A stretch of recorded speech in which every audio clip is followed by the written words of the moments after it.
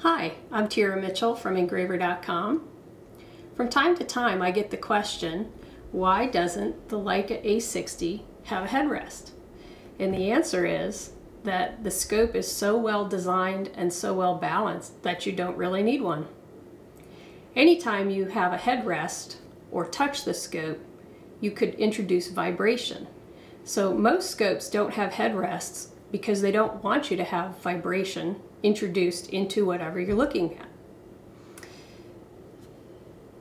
One of the reasons that this scope allows you to be a little more relaxed is that it has 38-degree eye tubes.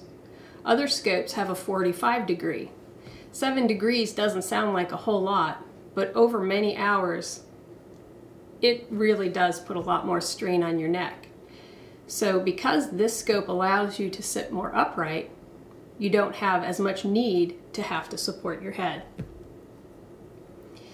Another reason that a headrest isn't as important is that this scope has a wider field of view and a bigger depth of field. So you don't have to move the scope around a lot to see a lot. If you do need to move it around a bit, you can gently nudge this part right up here with the bridge of your nose to move. But most of the time you can see everything that you need to see, and you probably won't be moving the scope very much. If you do need to lock down some parts of the scope, you can lock down the first joint and the second joint, and that way everything will stay where you need it, and you can move this off to the side, and then you can move it right back. It's a fairly easy way to keep centered if you're working on something and that's important to you. One of the best parts about the A60F is how nicely it moves.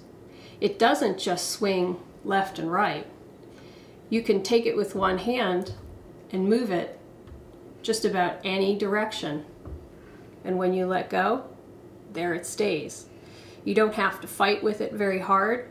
It's balanced. You can certainly, by moving this here and locking this particular joint, this keeps the whole thing from moving up and down, so you can keep it at a certain plane. But I don't even bother with that most of the time.